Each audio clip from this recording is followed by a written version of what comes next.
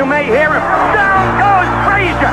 Down goes Frazier! Guys, there's nothing like boxing, and there are no athletes like fighters. Struggling to get to his feet. Incredible thing. It's unbelievable. Takes another right. Burns in deep trouble again. Burns is down. Burns is down. You know, you dream of fights like this, but the man said it didn't live up to it.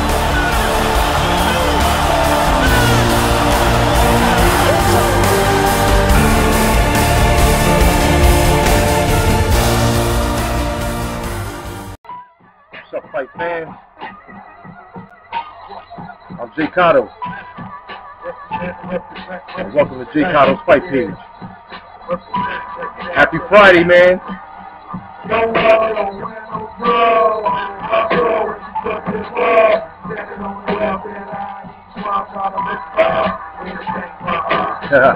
So what's up, guys? Happy Friday. We finally made it. Another week. The fuck out of here. Weekend's here. Safe sex, condoms and ginseng for everybody. Know what's going on. Well, this weekend we've got a couple of fights. Before I get into that, I just want to say thank you very much to YTBC student. Give me a shout out on this video, and I completely agree with it. Excuse me, I got hiccups. I ate too fast. I completely agree with you, my man. Definitely, You stand by my side. I'll stand by your side, my brother. I got you. You know what I mean? We do have to bring unity into the YTBC, but you do have to understand there are a couple of channels out there that have been bought, so it's going to be very hard. But we'll deal with the ones that are willing to link up and just do what we have to do in order to bring the unity within the community. You know what I'm saying? I'm with you on that. I'd like to say peace to the Fight Guru, 10 Players, Blood Boxing, Lucky Nang Nang, Hulk Mr. 1, Hulk Mr. 333.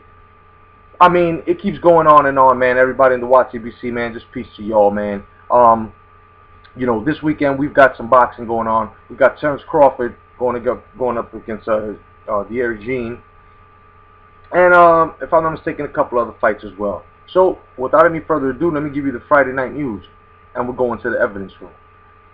Well, Louis King Kong Ortiz will be going up against Brian Jennings, all right, on December 19th on HBO. And I'll tell you right now, man, that last fight that King Kong had, man, knocked that motherfucker out. Now, Brian Jennings is not going to be a walk in the park. No, he's not. I agree, he's not. But with big shots like that coming from King Kong, he's got to be very fucking careful, kid. Very careful. Canelo says Golovkin must meet him at 155 at that catchweight in order to fight him. Now, everybody is finding a problem with this, and I'm happy, you see, because this is exactly what the fuck is wrong with this A-side, B-side shit. We don't give a fuck. We don't care. We don't really care who's A-side. We don't really care who's B-side. Just get in the fucking ring, put the motherfucking gloves on, have your cup on, put your fucking mouthpiece in. Let's get some fucking regulation fucking Vaseline on and get it on. You know what I'm saying? Let's get it on. Let's fucking box. But these motherfuckers, I want to come out first. Oh, I want him at 155. Canelo's talking shit that when he sparred GGG, he didn't feel his power. But yeah, you want him at 155. I'm sorry, but I'm going to have to call fuckery all day. All fucking day, Canelo. Don't tell me you actually gonna fucking bitch out. You're actually not going to take this fight. Are you kidding me? Are you fucking kidding me? 155. Really? That has yet to be seen, man. Eubank Sr., Chris Eubank Sr., Eubank Sr. allows Adam Booth to train Eubanks Jr., excuse me. And I just have to see it like this, man. Eubanks Jr. will be a great addition to the States, especially with the middleweight division. he will be a great addition, as well as Maidana if he comes back middleweight. You know, I can see Eubanks Jr. doing his thing. You know, I also see him fighting big names as well. You know, Andrade or Andrade wants to fight. Well, here you go. Anybody else? There you go. You know? Now, the numbers are still soaring here. But when I was listening to the Boxing Voice the other day, for some reason they wanted the Lemieux Golovkin pay-per-view numbers to stay at 50,000. And they kept saying that it only sold 50,000.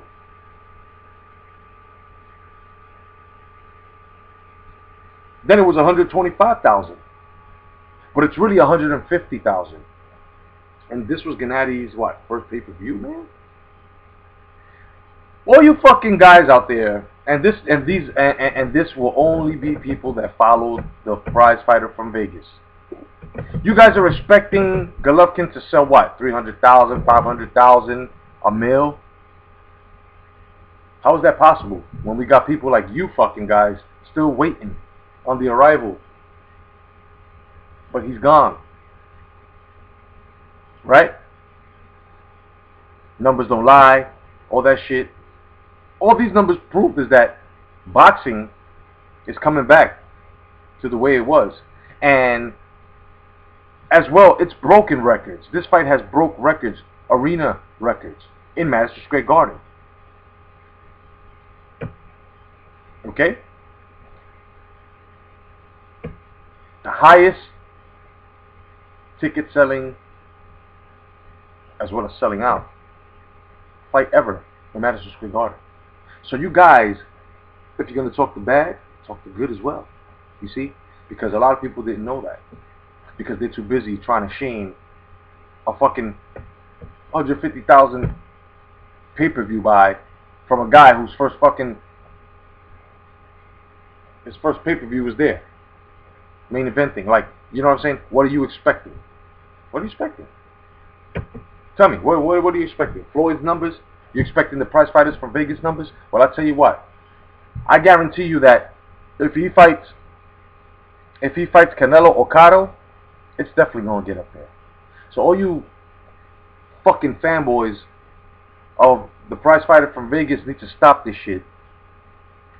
And everybody who's just a fan of numbers, you're looking at the wrong sport.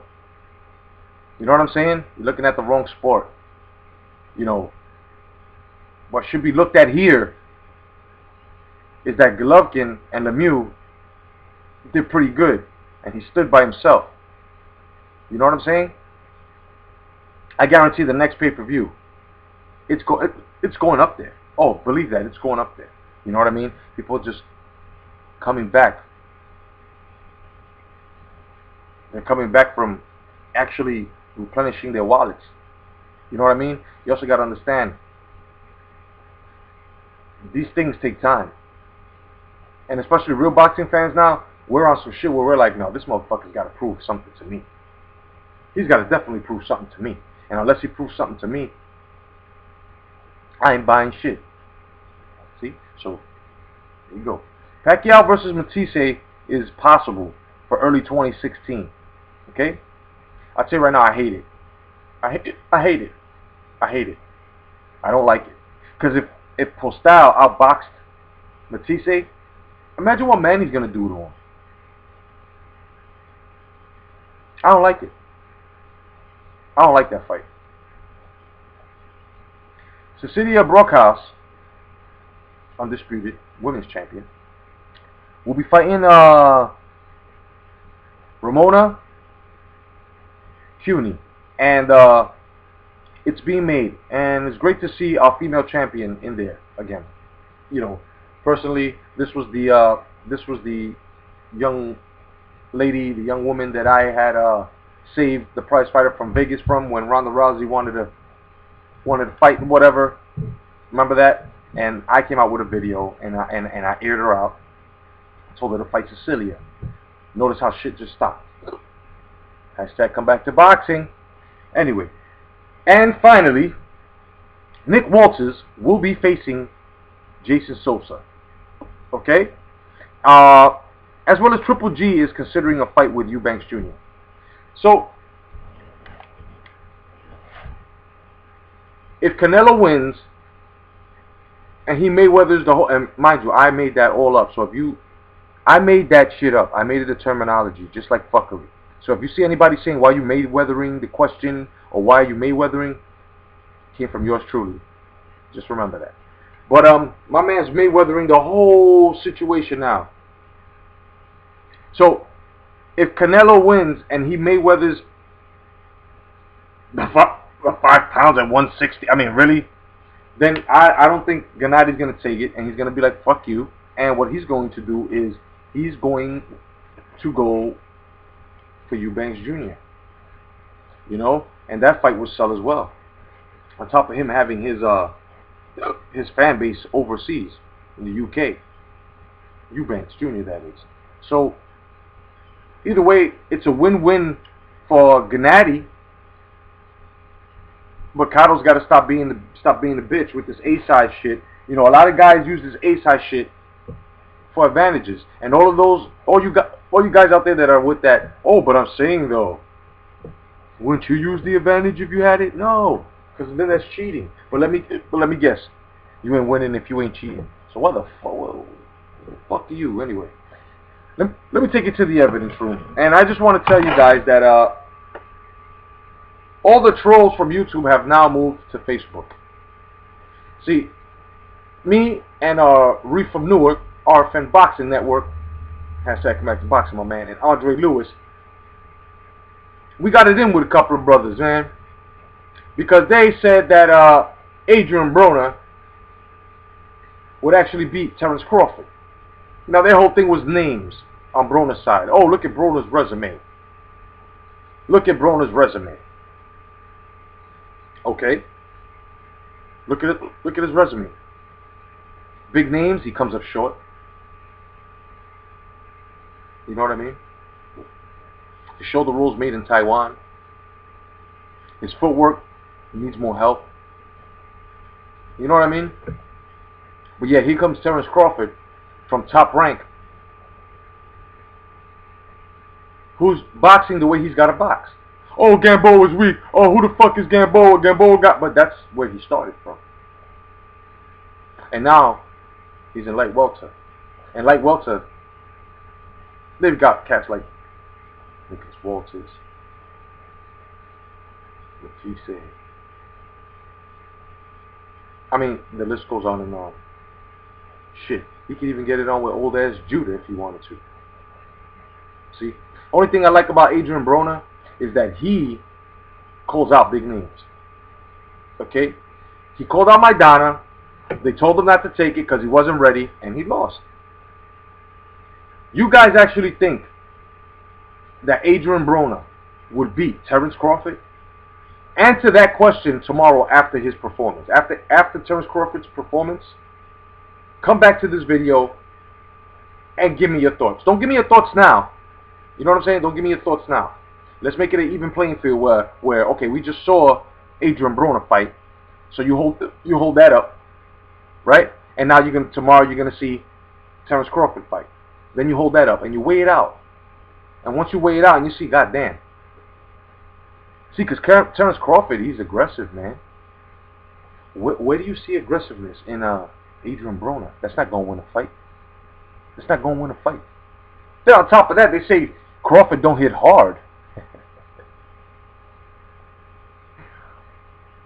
Crawford doesn't hit hard? Really? Okay, no problem. I just want to say that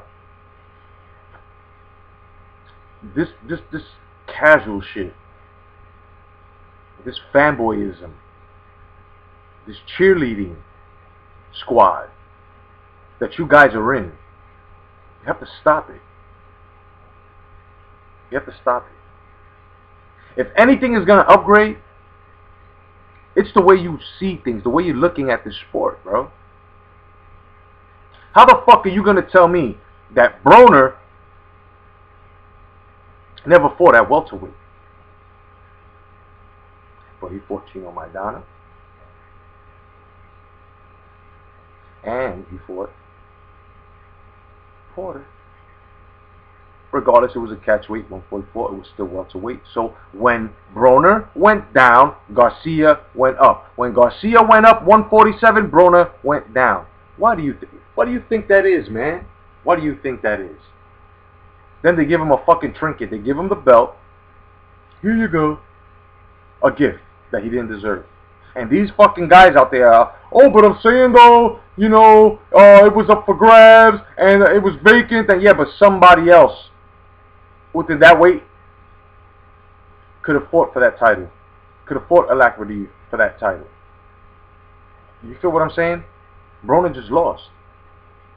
So this is what it is. It's the Heyman Protection Program.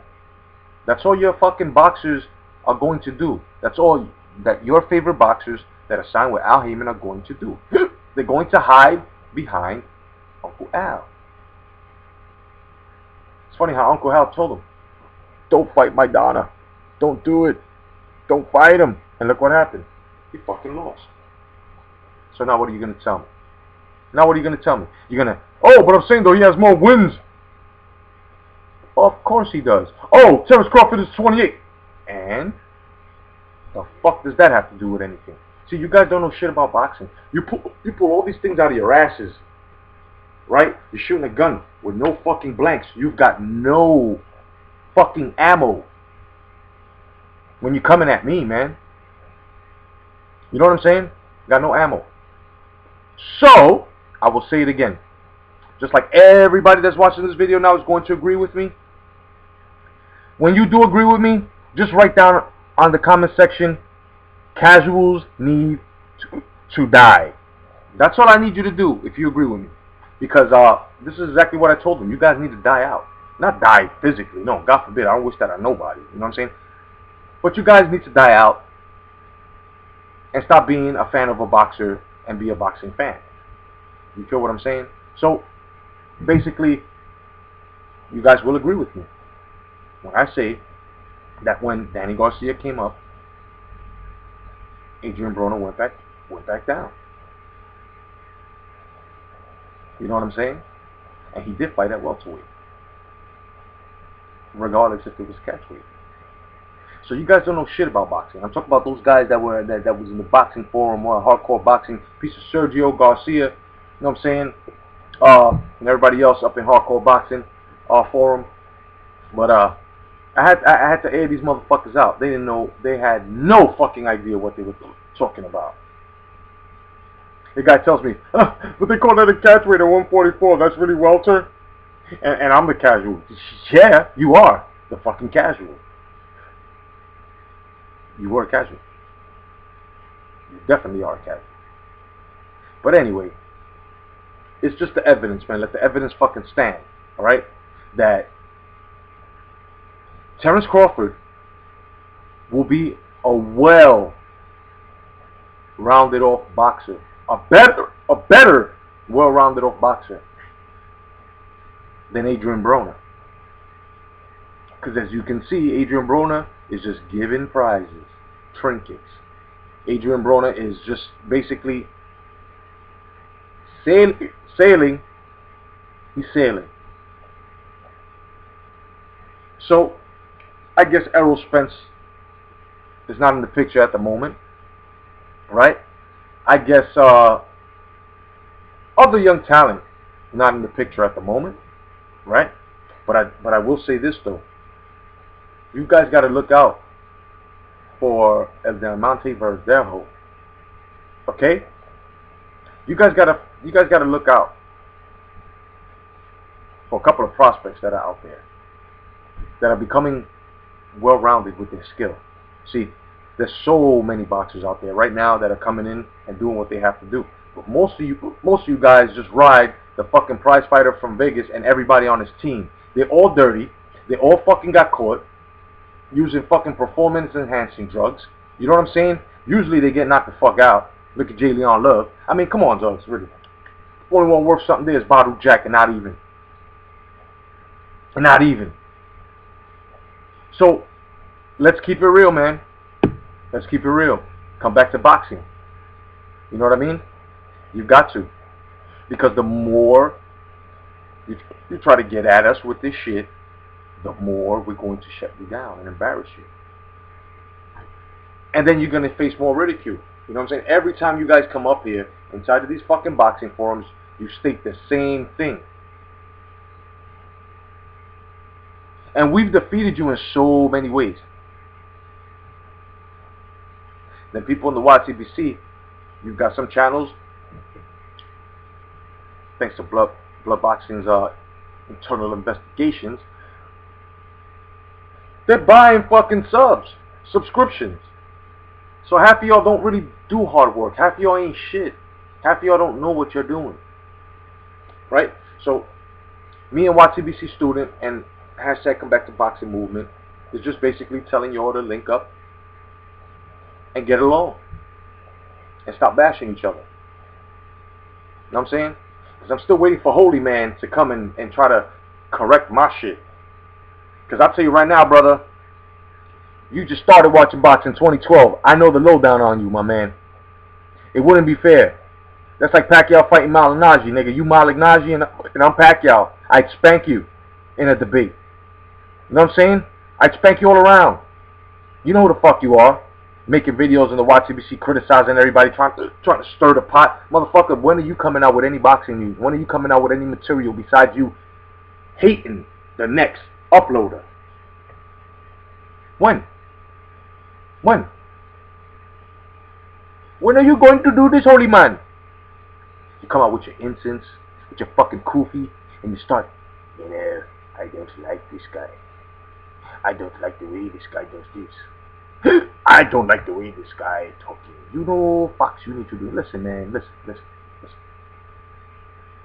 Wash your ass, sit the fuck back, and watch how real people from the YTBC do this shit. Stop hating. Straight up. I'm waiting for you to get at me. I've got a send away package for you, brother. I've got a package that when I'm done with you, you are definitely never going to upload again. Believe that. Believe that shit. I had one dude who can't even hold his fucking liquor on a little small bottle of motherfucking Hennessy. You want to talk man shit? You know who you are too, man. Fuck y'all. Anyway, peace to the YTBC. Each and every one of y'all rock. Peace to every fucking subscriber that's out there that subscribed to me or anyone else that I'm down with in the YTBC. And YTBC, let's get our shit together, man. Let's start collaborating. Let's start collaborating. You know what I'm saying? Otherwise than that, I'm J.Cotto. Thank you for joining my fight page. Have a wonderful, wonderful weekend. And don't forget, man. Yeah, I got power, man. Yeah, are you ready? Got a great fight tomorrow. I even think you're loving you and shit. I'm looking drinking, and I think you love me, get stinking. And rapping shit like that, just for break when it's swinging. All three, all something, all